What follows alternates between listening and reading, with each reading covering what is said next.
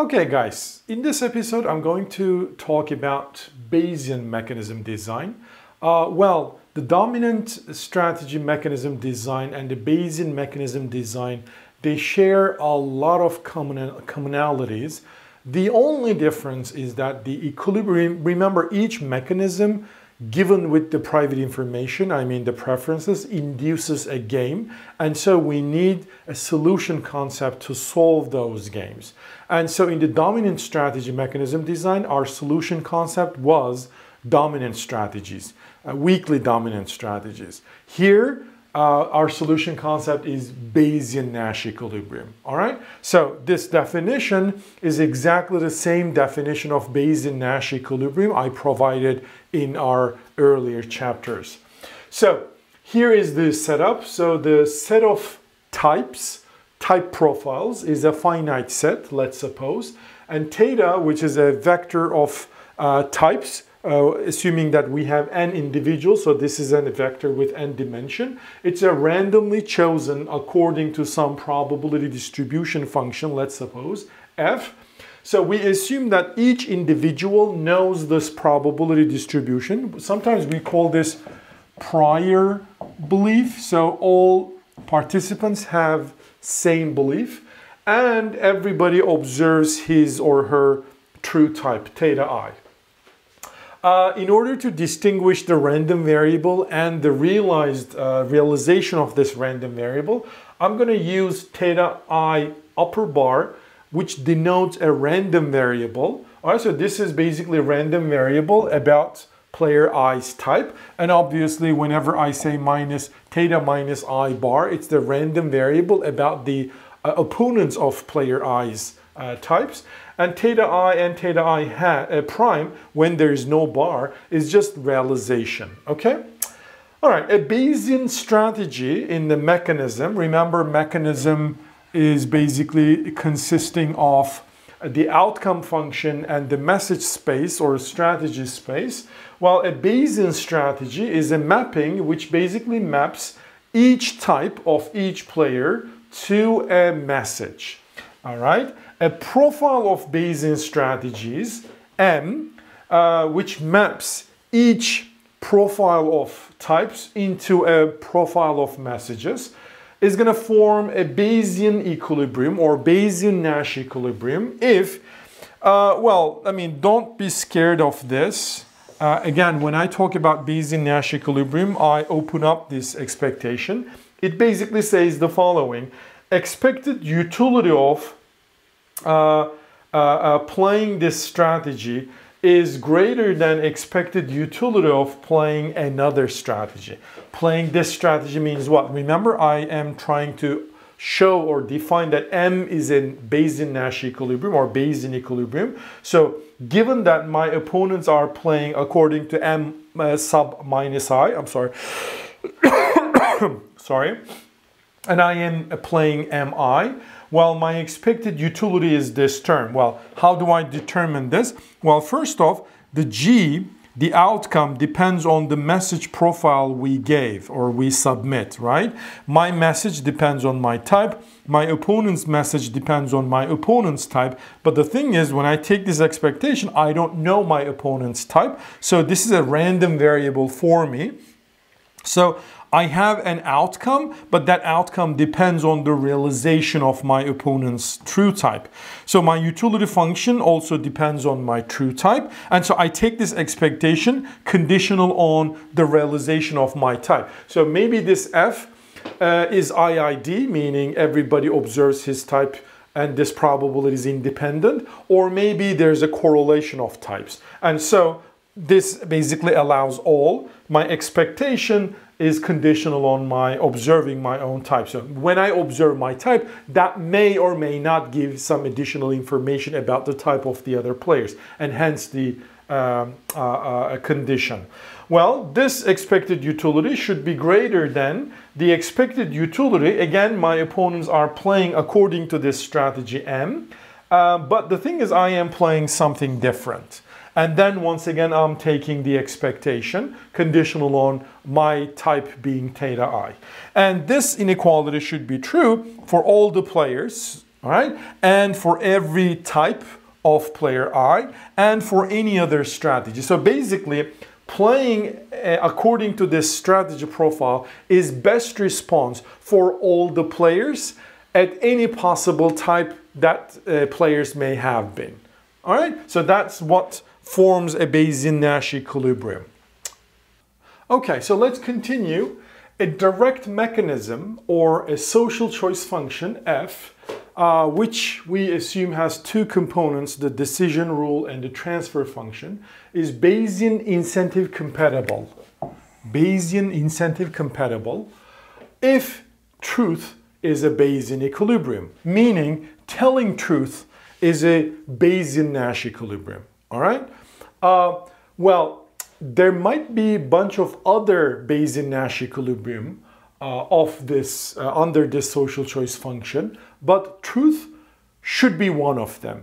If it is one of the Bayesian-Nash equilibrium, well, then we call social choice function is a Bayesian incentive compatible. All right? Well, what does that mean, by the way? Truth is being Bayesian-Nash equilibrium. Here I just opened the utility function. Well, the expected utility of telling the truth, well, the VI, which depends on the D function, so theta I is my true type. I'm sorry again. I don't know my opponent's type, so this is a random variable, theta minus I bar.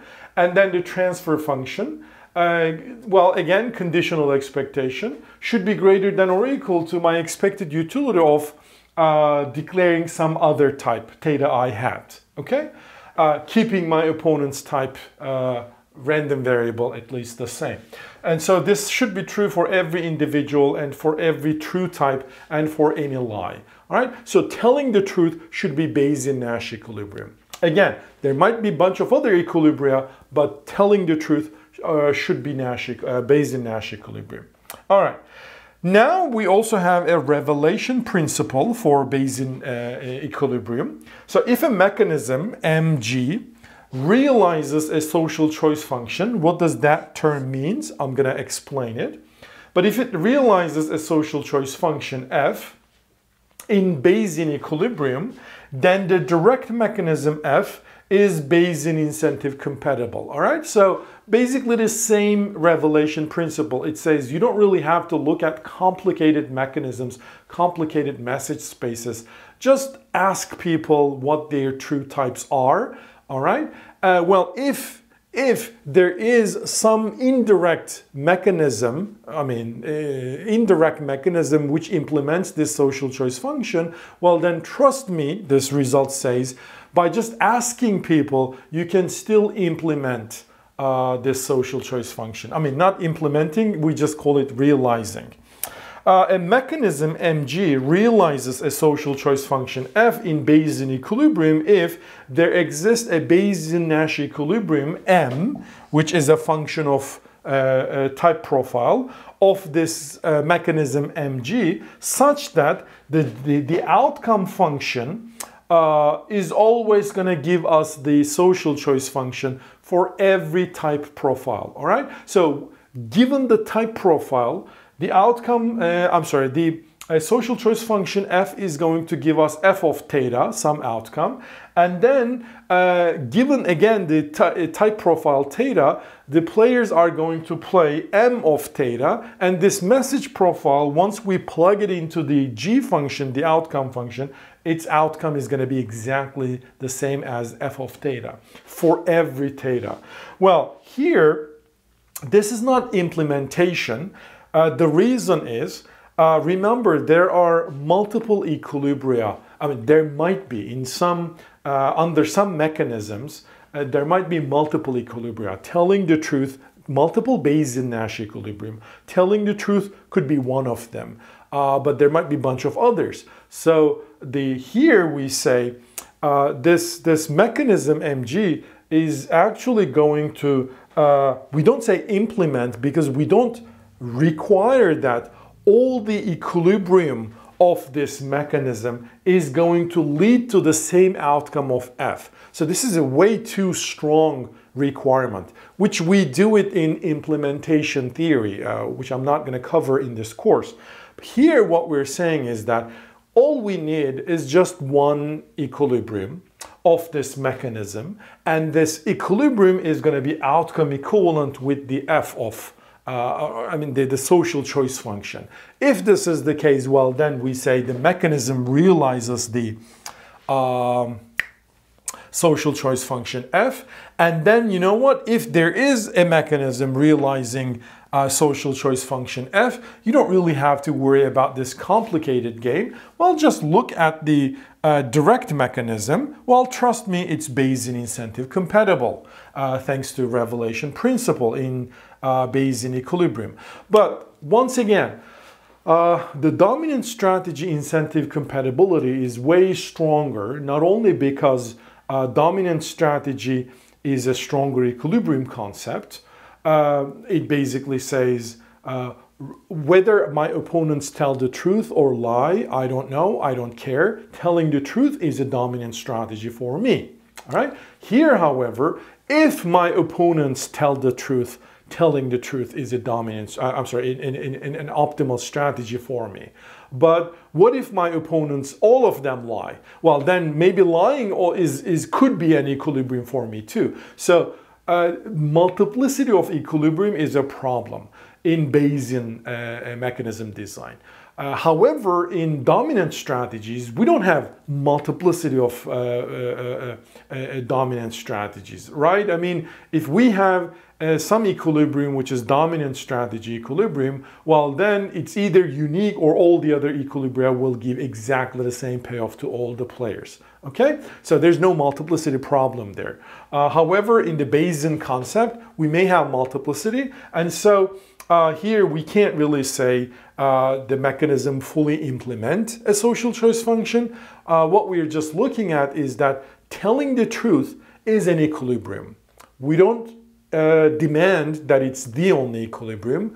Only thing that we require is that telling the truth is just one of the equilibria.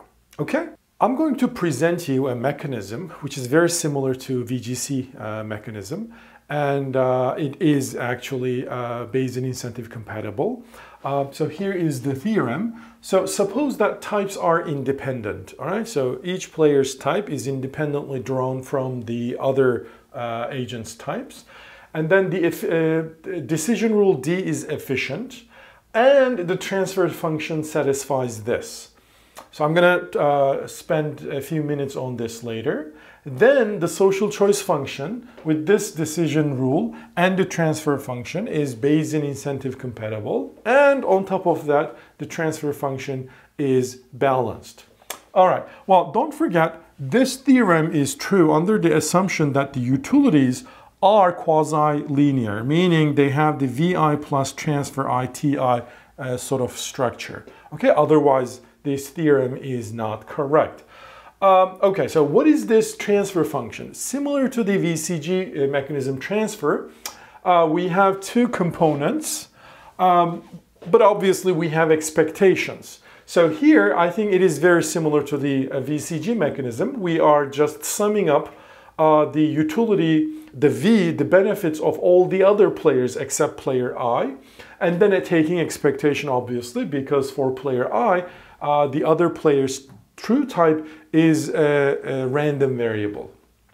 Well, then the second part. Well, the second part is slightly different. So what we are doing here, we don't have a maximum of summation over the decision rules, but instead what we have is the following.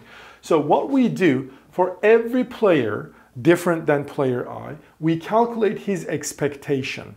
Well, how can we calculate? Well, the mechanism designer calculates player K's expectation depending on player K's declaration of his type.